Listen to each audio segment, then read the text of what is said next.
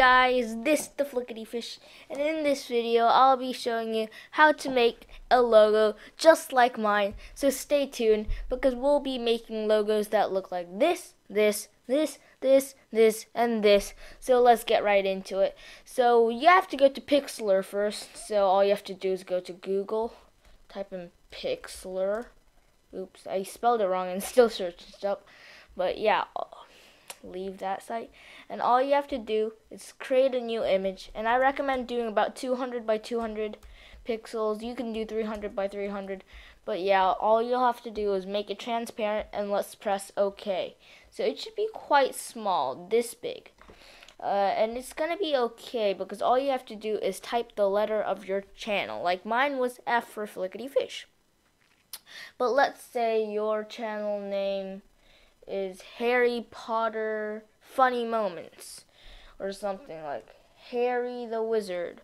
H would be what you do, or you could do something like whatever your name starts with for your YouTube channel. You just use the first letter of that, and that's it. So let's start with something like Lex Mobile Gaming, which would be an L, and I'd change my font so it would stick in. I used Perfect Dark for my logo, so that's another font. You can download gaming fonts if you want, but Perfect Dark is at the P section, which would be right about here. There it is. So P Perfect Dark right here. It looks quite cool. And then for me, I italicized it and made it bold. And all you have to do is make the font big, but not too big, something that like fit in. And once it's ready, you just move it straight to the center, and then you keep on adjusting it until you think it's perfect. I'd change the color around. I'm just gonna make mine light blue, sort of. Yeah, that looks fine, and then I think it should be a bit smaller because we'll be doing some editing around that.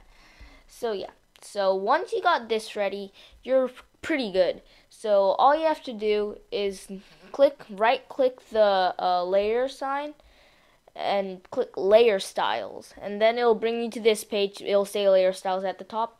I do outer glow, and I make it hardness pretty much almost max, and then I'd change the size to about 3 and 4, and I usually choose the opposite of the color, but for demonstration purposes I'll just use a bit of a lighter version so it sort of like looks cool, and that's what it should look like.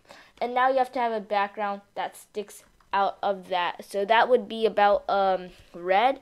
So I'll do red crystal backgrounds, and that should bring me to here. And lots of cool red crystal backgrounds. I'll have to say that I'm gonna go with this. So that looks really good, but I'm just gonna try that out. It doesn't really matter because it's gonna be really big compared. Oh, it's another error. Okay, let's do this. And that one looks really nice. So I'm just going to use this one, and it's also a square, so we can actually change the size. But okay, so we're going to drag the background layer for that image and drag it right on top of it, and it should say paste layer. Move the layer down underneath it, and voila. So since the layer styles outer glow isn't sticking out enough, I might change it to sort of darker blue. That should help it a little bit. And yeah, so basically now all you have to do is make the corners a bit dark so it looks like the center is glowing out. And you can do that with the drawing tool. You just go to the bottom layer, drag it on top, and then you begin making squares like this. It can be black, but X that out. Don't know where that came from. But once you made a square around the whole thing, it looks pretty ugly because you're just like, why are you doing this? All you're doing is making huge black dots everywhere. And yeah, once you're done, it should look something like this. And if that doesn't look very pretty, But once you go to a filter, Gaussian blur, I think that is Gaussian blur, and you make it quite big, then that's what it should look like.